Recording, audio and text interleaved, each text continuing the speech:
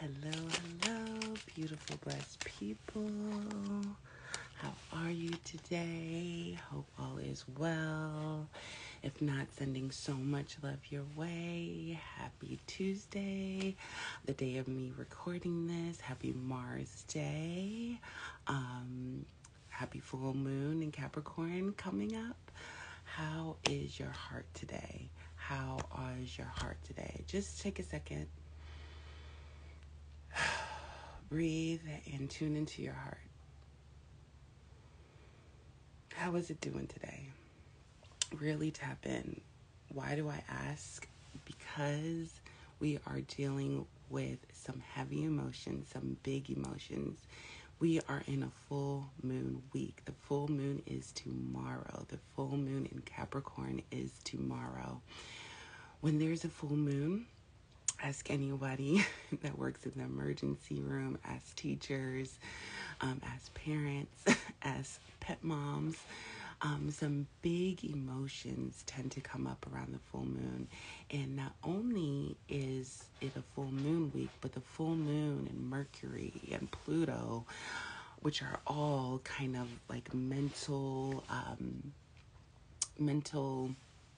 things that can trigger our mental, is kind of being triggered right now. So I thought it was the perfect time to pop in and to share a little bit about what's going on in the sky, give you some Astro weather for the day, and to talk about the full moon that's illuminating in Capricorn, as well as just share and leave you with some oracle and some self-care messages to take care of your soul and yourself. Grab a sip of water. Let's get into it. So this week, like I said, a lot is being stirred up mentally and emotionally for us. You know, the moon is connected to our emotions. So once it's full and once it's bright, we have some full and some big, bright emotions popping up. And like I said, Mercury is kind of involved, especially today. Mercury is squaring off with Chiron, which is another reason why I chose to show up today, because we have two strong aspects going on today, which is Mercury square Chiron and Venus trine Saturn. And I'll get to those in a moment. But this week and the beginning of the week is really asking us to kind of listen to ourselves, tune in to our emotion and into our intuition, and tune into ourselves. There is a lot of mental chatter, a lot of emotions that are going to want to penetrate your space at this time, penetrate your mind, activate your mind. Your mind is already going through so much, I'm sure, already. There might be some wounds that are being reactivated right now, some triggers, so really tuning into yourself and figuring out what that means for you, and kind of noticing that. We talked a little bit about that on the Tea and Tarot, how mindfulness can be such a helpful grounding practice to kind of recenter yourself and recalibrate, because we know where the mind flows, energy goes, right? So really focusing your mind on places you want it to flow can really be helpful during this time. So, and also with Mercury in the sign of Cancer, it's all about listening, how listening can be a superpower. You know, I'm Mercury, I could talk all day. I'm Mercury ruled, triple Mercury ruled, Gemini Sun, Virgo Moon, and Rising, and mental chatter. I like to talk, right? But listening is also a superpower. So knowing that as well, and not necessarily reacting so fast to what you're hearing and what you're kind of being aware of, but and what you're reading and what you're mentally processing, but taking a pause, grounding yourself in the moment, asking how that message resonates and how that message feels. If you hear something I say, take it with a dash of salt, right? Take what resonates and leave behind what doesn't. Really tap in after you listen and say, how did that sit with me? Oh, what she said there really didn't resonate with me, so I'm going to leave that there. But that kind of triggered me. Let me sit with that for a moment and come back to it. permission to do that. We are invited to do that this week, right? And in all times, but especially this week, because like I said, a lot is being brought up for us mentally, right? And when I talk about the 8 dimensions of wellness, emotional wellness is really kind of like, and mental wellness is kind of like the focus of this week. What else? And also check to see where Cancer falls in your chart, in your natal chart, because that's a lot of the energies that are kind of going to be brought up for this week. Also, I would say Venus. Venus is doing some interesting stuff this week. I will kind of do a deep dive into my Venus placements and hopefully share that with you all this week or in the upcoming weeks to see, really diving deep into see what planets Venus is aspecting and really diving deep into Venus, because Venus is the only planet that is in my 11th house, which is ruled by Cancer. So whenever I'm in a zodiac season, I kind of like to look at the plants. I love plants. I always like to look at plants, but the planets in that particular zodiac sign, as we're in that particular zodiac season, to really dive deep into see what kind of those messages the planets are trying to communicate with me now. And that's kind of perfect because Mercury is in Cancer, right, as well. So for me, Venus falls in my 11th house, which is Cancer ruled. So connecting with the community, connecting with the collective, nurturing the collective is really like showing love and beauty and aesthetics to the collective is all kind of the vibes that I'm getting from my Venus in the 11th house ruled by Cancer. Right. So invitation to dive deep into your chart. If you need some help and assistance, you can always schedule a discovery call with me on my website, zenwellnessspace.com, or book me for a reading, or I also do some natal charts as well. So if you're interested in that, feel free to send me a DM or head to my website under the Soul Love Offerings tab and check out what I have for you there. So let's talk about the transits for today. Mercury square Chiron. So let's break down each one. So Mercury, the planet of communication, messages, information, is squaring off. So squaring off, right? The two planets are kind of like squaring off, like talking to each other, challenging each other to bring out the best from each other, right? And Chiron is the wounded healer. I also heard a beautiful reframe of Chiron being the golden healer, right? So from our wounding, we can kind of create gold, and from that gold, it's able to kind of like nourish us in a luxurious way. I'm probably not explaining that correctly, but I thought that was a beautiful reframe, that the way that they broke it down, the golden healer, the wounded healer from our wounds, and processing what came up in our wombs, we're able to help heal ourselves. So when these two planets are meeting, it can trigger anxiety, right? Because again, Mercury, our mind. Speaking of anxiety, grab your little your animals. They can help relieve some anxiety, right? Yeah, always knows when to pop up at the right time. So Mercury squaring Chiron. Grab those plants, grab those animals, because it does bring up some anxiety in us, as well as interpersonal conflicts. So Mercury is kind of like those interpersonal relationships. So your cousins, your friends, your family, your coworkers, those interpersonal relationships. So some heavy or triggering dynamics, anxiety-provoking dynamics might be brought up within your interpersonal relationships. So really, again, tapping in and tuning in to realizing that these are going on right now, right? We need to, or I need to kind of be aware of that and maybe not take it so personally, because I know we're in a full moon week and I know Mercury is squaring off with Chiron. So some people are being triggered, some anxieties are being provoked.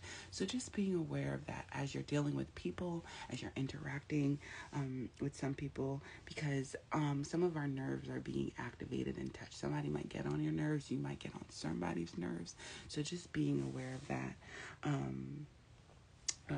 currently right now in the season. And the other thing that's going on today, July 12th, the day of me recording this, is Venus is trining Saturn. And when this is the exact date that it's happening, but I find that these activations or these aspects tend to last a range of 3 days or 6 days, like 3 days prior, 3 days after. You might feel these energies, but you'll feel it heavily today. So Venus trining with Saturn, this is a beautiful, beautiful transit to help us out with kind of deal with some of the aspects that are going on today and this week. Venus, the planet of beauty, of love, of aesthetics, of art, of pleasure, of resources, is is trining with Saturn. And in a trine, it means that they're coming together to create something beautiful, to create something that can help us. We think of three, right? The mother, father, child, the Trinity, right? The feminine, masculine, to create, to birth something new. So Venus in a trine with Saturn, which is all about structures, resources, kind of like stability, structures, is really helping us to feel safe at this time, to feel safe with the things that we have around us, right? With the relationships we have around us, using the material world to support our mental evolution. So using some of the tools that we have, as I know for me, I use big time. One of my favorite tools is tarot. So using tarot, using the resources that I've gained to find more tarot decks to help me kind of with the mental chatter, right? I know that this is not my only resources, and I can't rely on only this. I can't rely on shopping to kind of make me feel better. But in this moment, if that kind of makes you feel better, go out and shop a little bit, right? All within the constraints of yourself, right? Using the material world to support your mental evolution. And it reminds us that we have options, right? That we have options. We have options to tap into tarot. We have options to tap into grounding. We have options to tap into the resources that we have around us to help support us in our mental emotions during this time. So now briefly, let's talk about the full moon. The full moon in Capricorn. So then it's an invitation to look back on January 2nd, because and I have my Capricorn candle burning here at my little, my goddess altar. My invitation to look back on, January 2nd. January 2nd, we had the new moon in Capricorn. So we are in the full illumination to some of those new moon intentions that you set on January 2nd. So invitation to look back in your journals, on your camera gallery, in your IG post, to see really what was coming up during January 2nd, during the new moon in Capricorn. And for me, I'll just read a little bit about what's going on for me. And I'm so happy that I use the Zen Wellness Space IG page, and YouTube, Instagram, blogs, newsletter, all as my personal journal, so that I'm able to go back and to reflect on and to see exactly what was going on in the Zen Wellness Space at this time. So the new moon in Capricorn intention that I set for myself is I focus on building a life that is centered on pleasure. And during this time, I created my new logo that you kind of see here. I created my new logo with lots and lots and lots of intention embedded and magic embedded in my new logo. Again, creating, I was focusing on building a structure, building my empire, building my Zen Wellness Space centered in pleasure. As you see, I'm kind of like in a bubble here on my logo, and there's a huge smile on my face of pleasure, really centering that pleasure, right? So I also worked on a happy list. I wrote down all of the things that made me happy, and I actually have that in a bowl on my altar here, so at any time I can pull out something that makes me happy. And so I did that as an altar practice for myself, because I was bringing in that happiness. Why? Because Capricorn rules my fifth house, so anything that falls in my fifth house is all about joy, pleasure, children, erotic, passion, kind of like that. So just centering joy, right, was really the focus with the new moon in Capricorn. So creating those happy lists, like what am I tolerating right now that is not keeping me happy? I wrote that out. I was in mystery school. I did some of my first offerings. I partnered with people, and some of the archetypes that I was embodying at that time was the adventurous mama that sparks joy. Just I was thinking about Wild Thornberries, like that mama from Wild Thornberries that always took her family on an adventure and, sparked joy different places here and there. Again, why fifth house? I was also the Haitian girl magic, because I was really tuning into Haitian teachings, like really embodying the high priestess. I was in mystery school and priestess school, so like really embodying what it means to be magical, what it means to be a priestess, what it means to have that Haitian girl magic, really exploring that, as well as I was a bright-eyed CEO. So if you think of bright-eyed and bushy-tailed, I was like so new to this. Okay, now that I'm actually bringing in revenue, now that I'm actually the CEO of my empire, like what do I need to do? What do I need to create? I'm just so bright-eyed and bushy-tailed. Now, with those intentions, as I look back, I am in full illumination of that. The current archetypes that I'm working with right now, I thought that I had them written out right here. Yes, I do have them written out right here, is the empowered emperor. So I went from the bright-eyed, bushy-tail CEO to the empowered emperor. The empowered emperor knows what they need to do to create the structures to build their empire. They are empowered, okay? As part of Rebecca, one of my numerology mentors, like love her work. Part of the summer solstice offering, she sent tarot cards from the movie Tarot deck, and guess what card I got? I got the Emperor. So I have been working with the Emperor this whole season, this whole summer. I probably will be working with the Emperor, and I've pulled out all the Emperor in all of my decks, and they're on my altar, like working with each one of them. And what does it mean? What does it mean to be the Emperor? Can I reframe that for myself? In this card, and I cracked up laughing when I saw this, because this is Scarface, right, from the movie, right? And he's the emperor depicted here. He's got the gun in his hand. He's got this for protection, I feel like.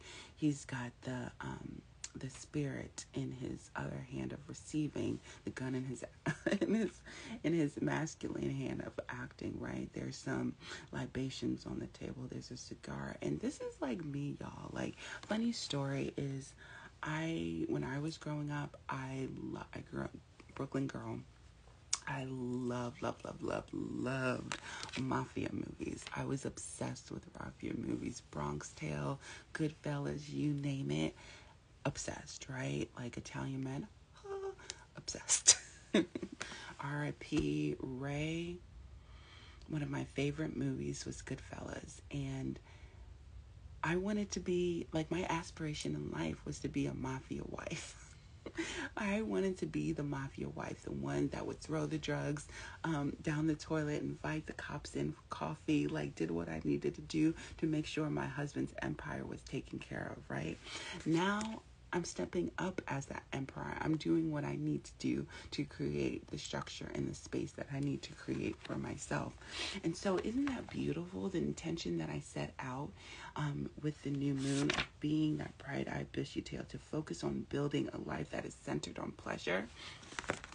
I'm doing that right now, baby. I'm doing that right now. I'm being the emperor. I'm stepping up as that right now. No more. And, I think of the empress. The empress is kind of like that wife, that mafia wife. And that's very important too. Like, I really think of the emperor. Think of the two cards that's surrounding the emperor. Is that divine, powerful, feminine energy. You've got the Empress, right, on one side, and you've got the Hierophant on the other side. And the Hierophant, you can think of feminine, masculine. In my mind, it's not, I don't know, in my mind it's a she, right? So I'm just going to use that. So the Hierophant, so the Empress is all about receiving. Like, she is that wife, she is that that person that takes care of everything and kind of just like receives, just like, come on in, cops, like, what do you need? I got you. Like, husband, you did that. Oh, let me wash your clothes. Let me wash your I know this is a really bad analogy, but this is kind of like what I'm thinking. So bear with me.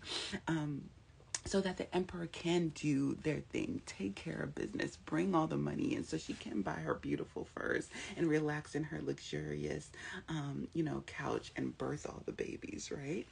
The emperor has to do the work, right? Do the work. And the Hierophant is kind of like that godfather, I think, right? That godfather is like, what you need? What you need from me? What you need? Let me teach you. Let me show you how to do the things. I have the keys to kind of unlock that knowledge, to empower you, to show you that you're the boss, right? I'm the godfather. It's time, I'm the godfather. I'm just here for advice, okay? I'm just here for advice. Y'all, I'm cracking myself up. But that's kind of like how I see it in my head, like the mixing of all of those together. And that's currently kind of like the mixing that I'm in during this season. I love to work with trinities. I love to work with threes. So the Empress, Emperor, the Hierophant. Really me being the Emperor right now, but still getting some of those energies of the Empress and the Hierophant. And the intention that I have for myself right now in this season that I'm setting for the full moon in Capricorn is by sharing my applied knowledge. I step up as the Emperor, here to nourish my community and strengthen my ancestral roots. I do so with joy in my heart and with a sense of safety and confidence. So that is my intention for the full moon in Capricorn. So let me go back to my notes just to give you just an idea of how I use what I learned in the new moon and how I'm currently activating it in the full moon as we are illuminating at this time. Just pull my notes here. So what else is going on with this new moon? So this new moon is bringing a lot up, right? A lot up. Sorry, I have like notes all over the place. So let me just recenter. The moon in Capricorn is not as resourced, I'll say, as it is in some of the other signs. It's kind of like the least resource in the other sign, because you think Cancer, right, it's like the most resourced in Cancer. The moon loves Cancer. The moon in Capricorn is like, why? Because it's opposed Cancer, right? Capricorn is opposing Cancer. So the moon is in the opposing sign of its home. So it's not as well resourced here. So just keeping that in mind. The moon is also opposing Pluto. And with Pluto is all about, and here comes my cat again because he knows we're talking about Pluto. Pluto is some transformational energy. It's some sticky waters. It's some it's I like Pluto because it's transformation, and I do like a transformational moment. Pluto is transformation. So emotions around shame and guilt, because Pluto is also associated with shame and guilt and being triggered.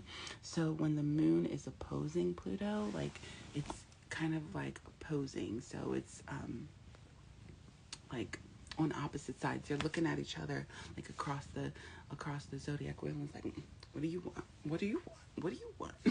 kind of thing. So this can also bring in, Pluto is a social planet, right?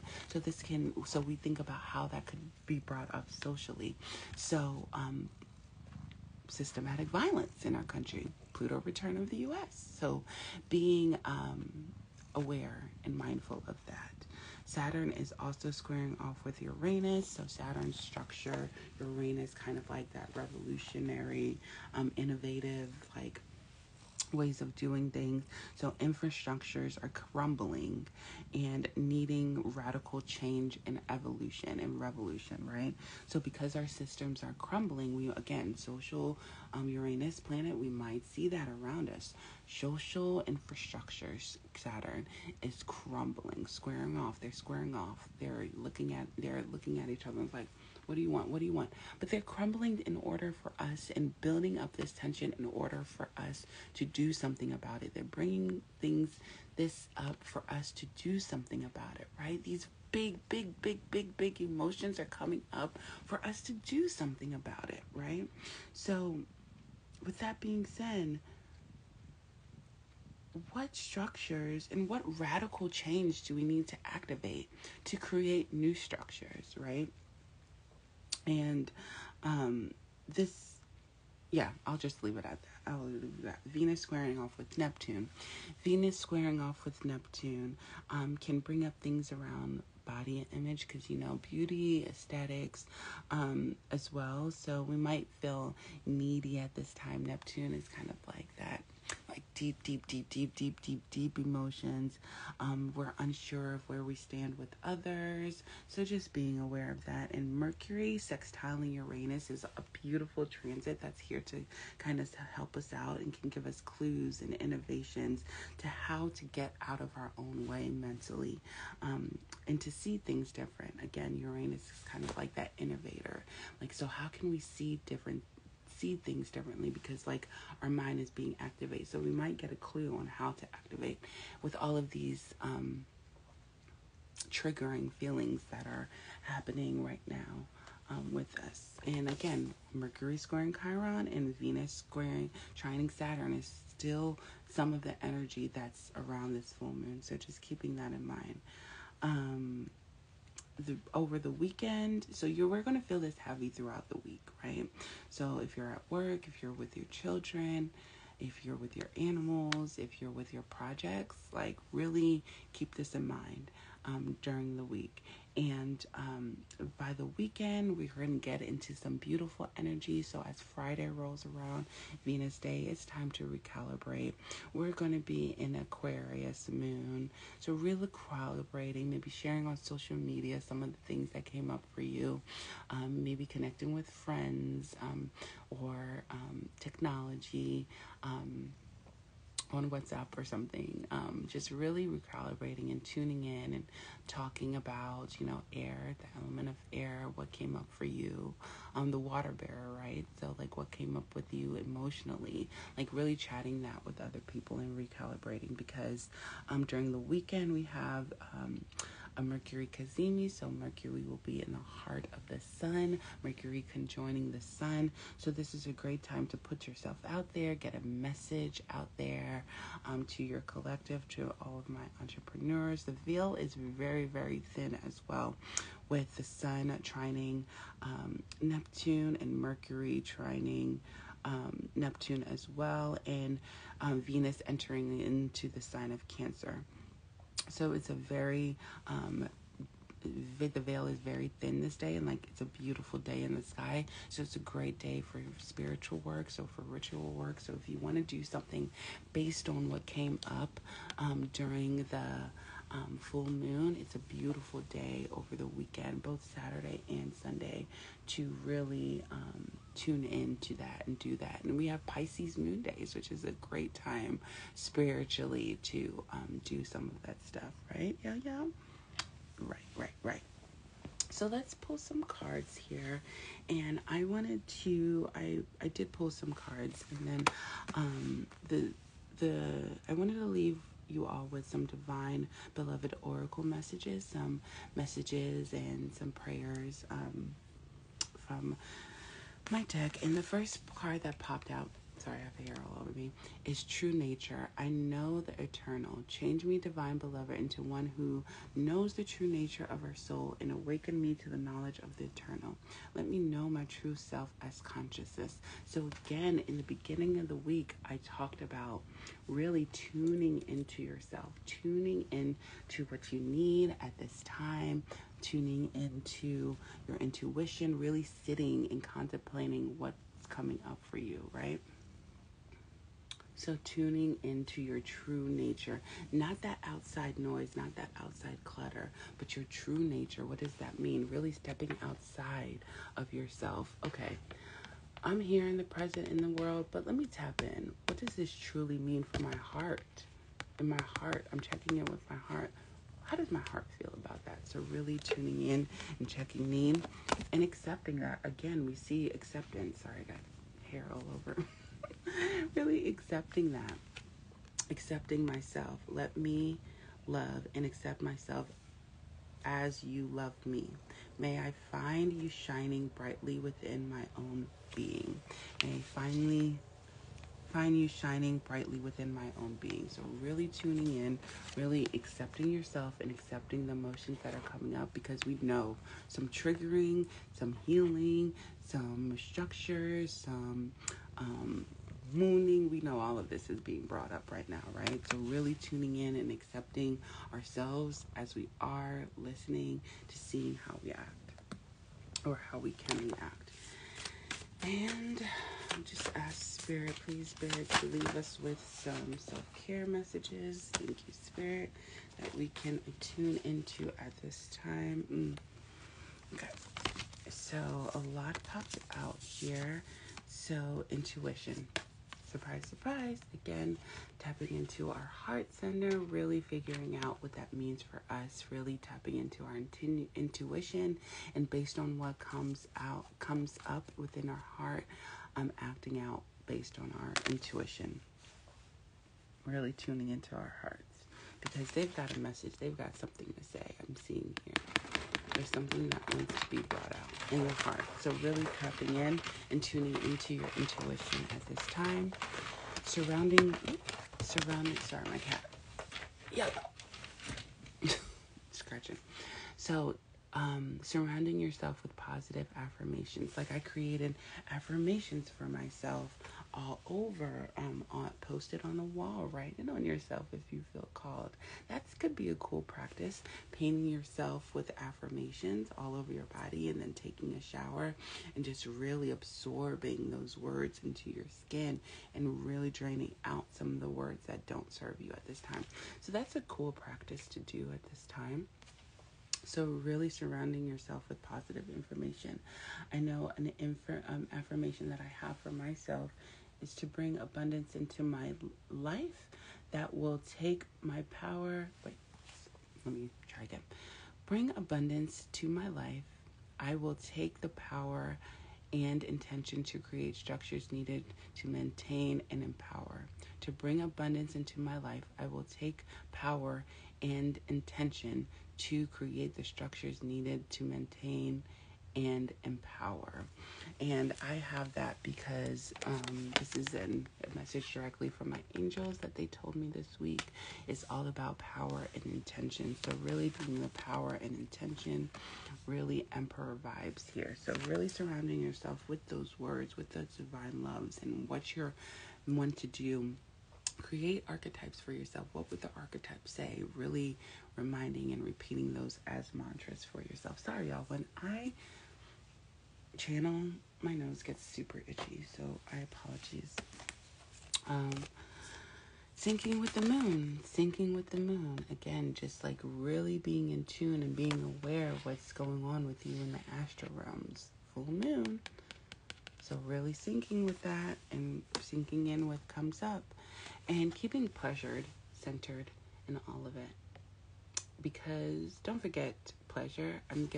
This is what I'm really getting. Because a lot is being brought up. We might forget pleasure and might forget to give ourselves pleasure at this time. So really give yourself some pleasure at this time. and bottom of the deck to be still, to be still. So that's all that I have for you all today. I hope that this was helpful and nourishing to you all. I'm sure this was long. I'll go back and check, but sending you all so much love in this time. And remember to tune in. You are the powerhouse. You are the emperor. You are the boss, okay? I'm the godfather, the godmama, telling you, you are the boss, my friend, okay? And, yeah, take care. Take good care. Tune into your heart. Sending so much love.